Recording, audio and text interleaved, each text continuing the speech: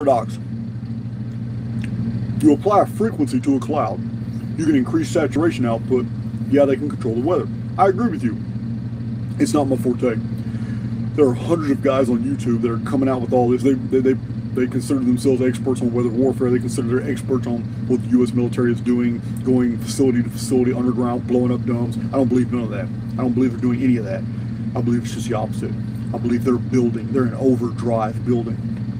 And I believe that the reason they're in overdrive building and the reason why all the nations of the world today are having so many financial problems is because it costs a lot of money to do what they're doing. But they can't let the populace know that that money is where it's going and why, that it's needed. Militaries around the world aren't fighting each other. They're working together right now. While the media is spinning all this bullshit about all these conflicts that are going on. That's why everything is in disarray and nothing makes sense. They know what's coming, and they're in overdrive to fix it.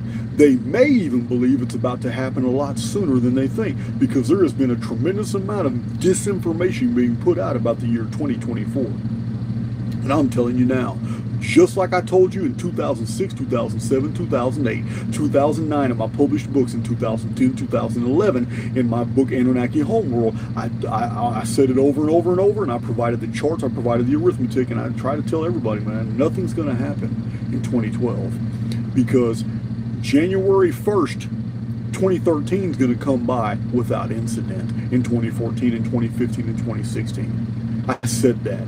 My publisher published the book in advance. Hundreds of books were being published about 2012. Not me. In 2011, I published a book about 2046 and about 2040 because there's back-to-back cataclysms coming, but they weren't nowhere in the near future at that time. So I wasn't listening to it, but you know, you guys have been listening to me for a long time. You already know about that.